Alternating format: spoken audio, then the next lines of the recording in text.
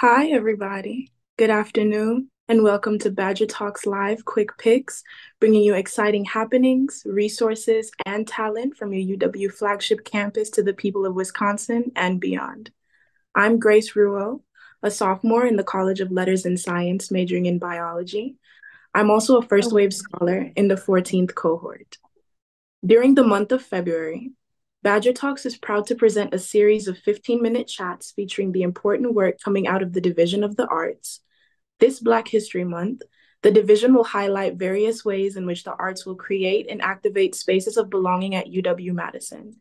In turn, the division hopes to improve individual well-being through conversations with arts faculty and staff, guest artists, and students. Today, I'm pleased to introduce Wheelhouse Studios Director Gabrielle Javier-Cerulli and UW Division of the Arts Director Chris Walker. They'll be discussing arts and wellness and belonging on the UW campus. Wheelhouse Studios is located on the lower level of the Memorial Union, and it's open to students, staff, and Madison community members. Gabrielle Javier-Cerulli is also a mixed media artist and the author of Art Journal Your Archetypes. Additionally, she holds a Master of Arts degree in expressive arts therapy. In addition to his directorship, Chris Walker is a professor of dance and a founding artistic director of the First Wave program in the Office of Multicultural Arts Initiatives at the University of Wisconsin-Madison. He works in the disciplines of dance, theater, and film. Gabrielle and Chris will be available to answer questions in the Badger Talk Facebook group after today's discussion. The link is in the chat. Please join me in welcoming Gabrielle and Chris.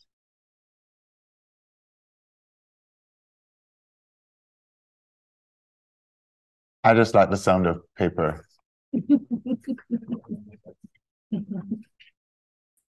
Better than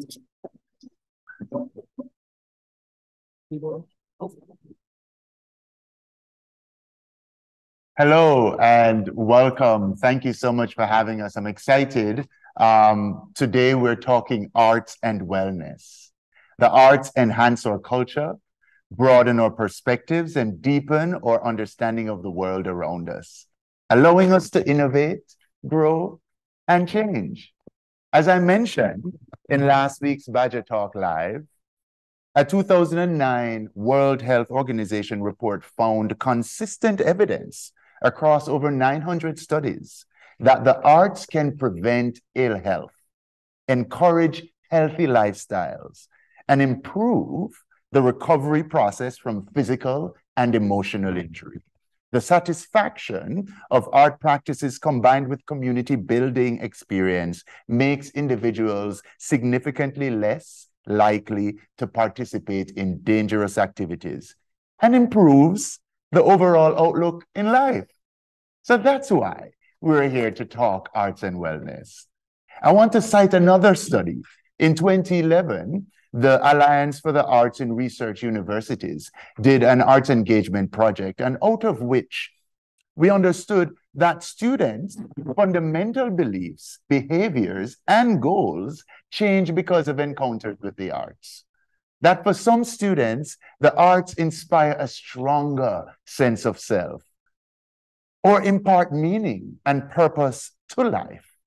Many students report that simply the arts give them enjoyment and happiness. At UW-Madison, we have been moving toward a campus of belonging. What does that mean? And what is the role of the arts in helping us accomplish this? So the arts create spaces that allow students to center themselves and heighten their sense of being and belonging. Because belonging goes well beyond inclusion. And it means that individuals feel like they are valued and that they can participate in shaping their future, our future. And that's why I've invited to sit with us today, Gabrielle Javier-Cerulli, to talk about arts and wellness. Thank you so much. Welcome. Thank you, Chris. Tell us about Wheelhouse Studios and the unique services that it provides for our campus. Okay. Well, first of all, thank you so much for the invitation, for the chance for talk about the awesomeness that is Wheelhouse Art Studio. We are located at the lower level of the Memorial Union. And so most people know us as an art studio, but they don't know exactly what that means. We are a very unique community art studio, which means students can use our facilities and classes and group events, members of the Madison community, Dane County community, and it's all housed within the university. So it really, truly is unique and super special place, especially for the Madison community. It's a creative incubator, sort of, you could say that. Right. So the one thing we do we offer classes. You can get this online, or we can also sign up for our email list. This is all on our website. So classes, ceramics, fused glass, sewing classes, but we also have branched out to culinary arts. Hopefully dance will be coming. And the painting, the watercolor, the drawing classes, and the acrylic painting. So classes, offer them at different times of the day. And again, students, faculty, staff, and community members can take those. Those are paid. Then we also have free arts programming, free art Fridays that happen during the semesters for students, staff, and faculty, and some community members. And those happen, they're on the Memorial Union events page. And those are fun because it's, we just did last Friday, painting on vinyl records. And again, this is awesome because there is no barrier to participation because it's a free event. And then we also offer group events, which is me, which for, again, student groups, RSO registered student orgs, departments, a lot of departments come and bring their team to the outside community, bachelorette parties, corporations, nonprofits, all come and do a group and organize that through me. And then we also have open studios. Look at that.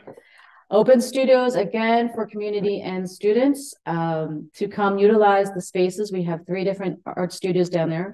One dedicated for wood throwing, then we have ceramic, then we have another one that's 3D art for hand building, glass fusing, art, metals, jewelry, ceramics, wood burning. And then the other one is for 2D photography, acrylic painting, watercolor painting, and sewing and textiles. So that's what our offerings are. Right. In a nutshell. And you said dance is coming. So is that the festival room? I mean, it's a group of studios that make up Wheelhouse Studios, right? Yes. So that is to be determined soon. Ooh, yeah. I'm excited. Yeah.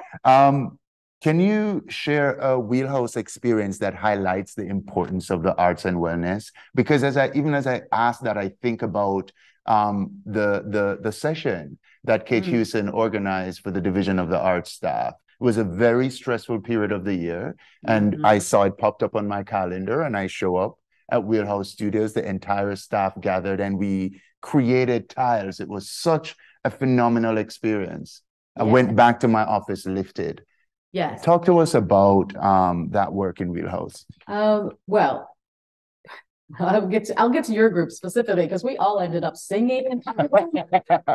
So all the things that I mentioned, the classes, the free art, the group events, the open studios, to me, that highlights the importance of art making and wellness. Right. So our whole deal is art making, not art absorbing, but the actual hands-on textile texture of creating, making getting something. Yeah. So the classes, again, the wellness part of that is learning something new, learning a new skill, feeling proud of your creation. The group events, team building. Yes. Which Chris can speak from a very personal experience. Absolutely. And also you get to see your coworkers as humans, as like a different part of them, and there's always smiles and like also being a witness. And then we have one other thing that we are doing is, that's Free Art Friday, last Friday. We are collaborating with UHS mental health departments, offering these free mindfulness and art making classes on Fridays. They're called Chillax Fridays. This is not art therapy. This is just art for relaxation. Right. And it's mostly non-art students who attend these: computer science, data science, microbiology, supply chain management.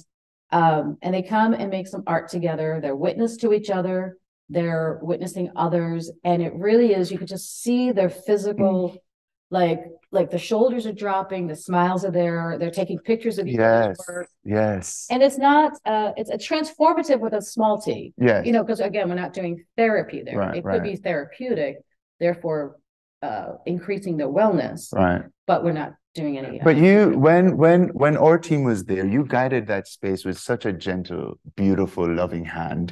And I know you have a master's degree in expressive arts therapy. Yep. And I'm curious about how that plays into your role as the program director, how you may engage with communities that were there. We didn't go for therapy, but so many of us left feeling better about our day, feeling better about the folks we worked with.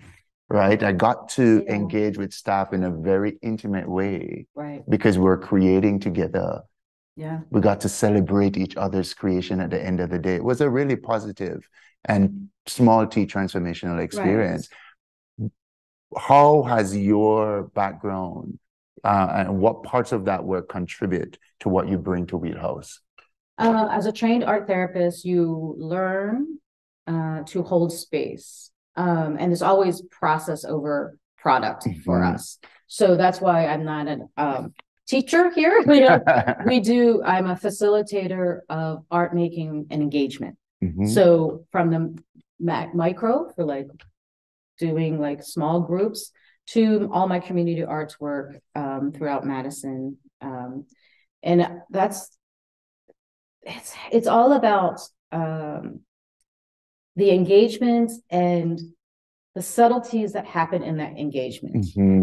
There's at the end of the day, what you make on your tile is not really relevant. It's those connections that happen. It's the experience of it. It's your feeling good about what you created. So that's definitely just that's the therapy training. That's the art therapy training. And I think you've been saying it over and over again this whole interview, but I feel the need to ask, do you have to be an artist? Do you have to be a creative? Do you have to have had art experience to come take advantage of Wheelhouse Studio and what it offers as a space? Heck no. Huh? No, say more. No, especially those, so many people have art trauma from middle school and grade school and high school. That they're afraid to come. We also collaborate. That's another common term, right? Art trauma, right? And this is folks who've been traumatized by engaging in art experience at a particular point in their life and therefore not return to it. Correct. A teacher told them that they are not the artist and that didn't look right. Yeah. And so no, we're perfect for those folks. Great. And also again, the sense of belonging, we just want to bring everybody in who has any interest. We collaborated with Reckwell. We went to their space at the Nick, and it was during finals week. We did a little bit of watercolor workshop, and it was wonderful because it was students who don't normally hang out in art studio environments, engaging in the arts, and that's what we want to keep doing at Wheelhouse. That's great that you're also, through your programming, also move out of the studio space and into other space where people are able to access it. We have a short time with you here. And so in our last few seconds here, I just want to encourage you, all across the state of Wisconsin, there are Wheelhouse Studios. They may look different, they may sound different, but we're talking about these spaces that cultivate, right? An environment of care, where creativity and practice can bring people together to make together. Final word is yours. Gratitude. Gratitude. We leave you with gratitude and one love. Thank you for watching this Badger Talks live event produced by the University of Wisconsin-Madison through UW Connects Outreach and the Office of State Relations. Follow us on Facebook and YouTube to see the library of past recorded talks. Please visit badgertalks.wisc.edu to see the schedule of upcoming talks, sign up for the Badger Talks email list, and search the roster of over 400 UW experts who are available to give talks on important issues in your Wisconsin community.